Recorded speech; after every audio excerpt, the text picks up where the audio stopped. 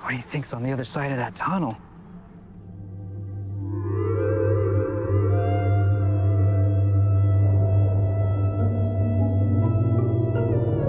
Follow me.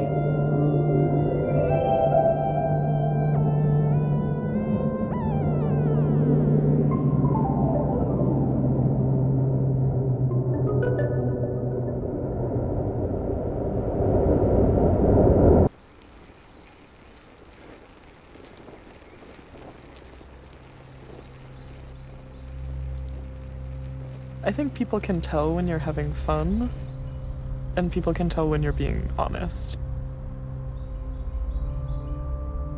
I'll never forget that my first New Yorker gig with Jordan Awan, when he emailed me with the brief, he attached some images of pieces of mine that he liked, that he wanted me to reference.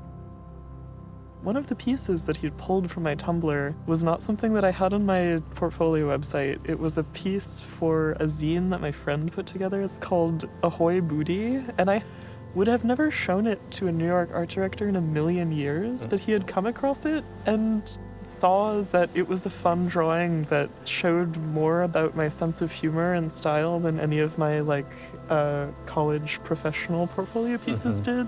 And that wound up being kind of the direction that I moved in more over the next couple years. Very cartoony, lots of really small fiddly details, but totally fantastical perspective, isometric, not realistic in any way.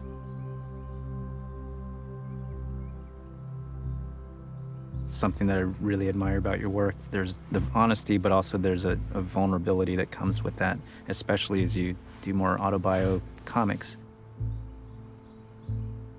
I have this very clear memory of waking up really early and I'm freezing in the breakfast nook, but also crying because you did this such a beautiful story. Thank you. I have goosebumps now thinking about it.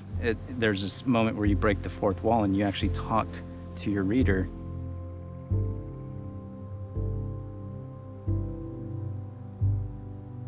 The scary part for me when I sort of try to do anything in the autobio realm is, am I going to offend anybody I love? For stories where I think it might be kind of sensitive, I check with them beforehand. I'll send them a script or I'll send them pencils and just get their approval. I've reached a point where I've kind of gone through the other side, where I do a comic that's straight up autobiographical and people read it and they're like, oh, this character is really interesting. How did you come up with her? And I'm like, it's literally me, and this is literally a story from my life. I didn't develop this story or brainstorm this character at all, but it does give me a kind of shield where I no longer have to worry about the vulnerability or the confessional aspect, because people will read it and not necessarily know that it's about me.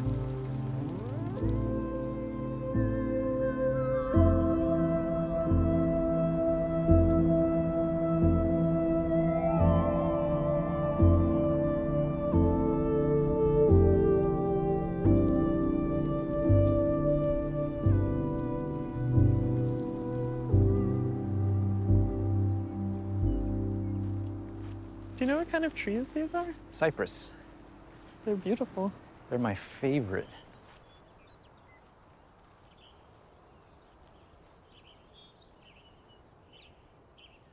This is the time on the show when we don our painting hats. Yeah. And I think I can get one of these things. We look like proper artists. All right. Well, I'll be right here if you need anything. You might very well be in my painting.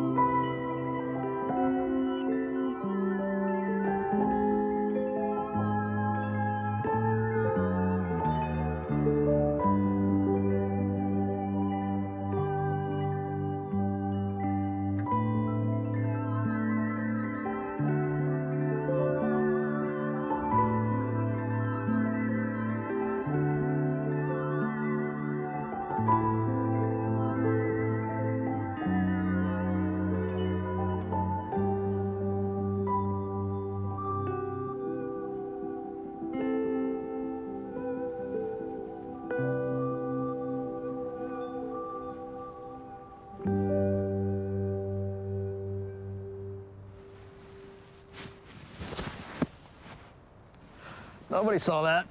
Oh, nice. Trying to get a closer look.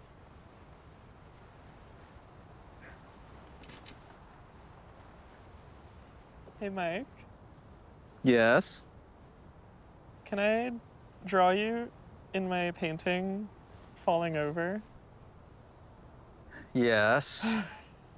You Thanks. have my permission, Sophia. Thank you for asking.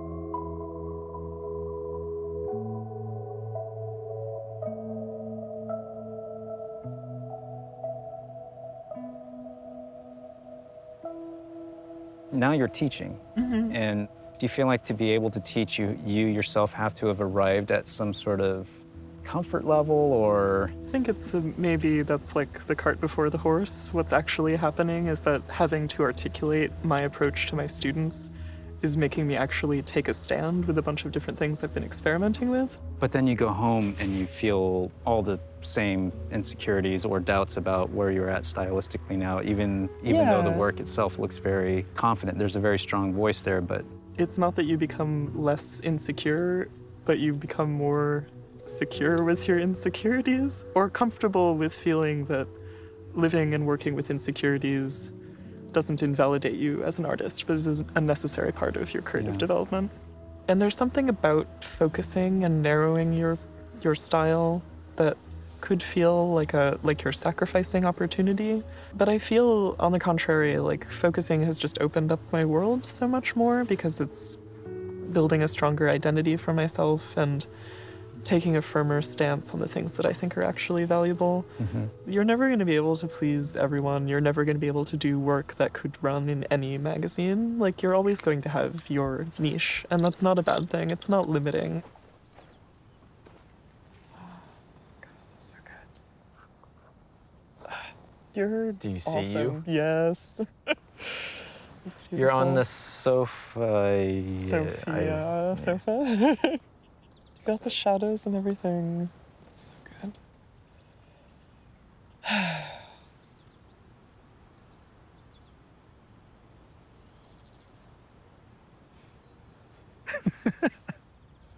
I wanted to frame it like a pastoral love that scene. there's no painting supplies. Yeah, I it's just like you were I just just sitting- fell out of this, maybe out of this tree. Maybe it's a Mike tree, and Probably. you ripened and fell to the earth. I ripened and fell to earth. Story of your life. That's it.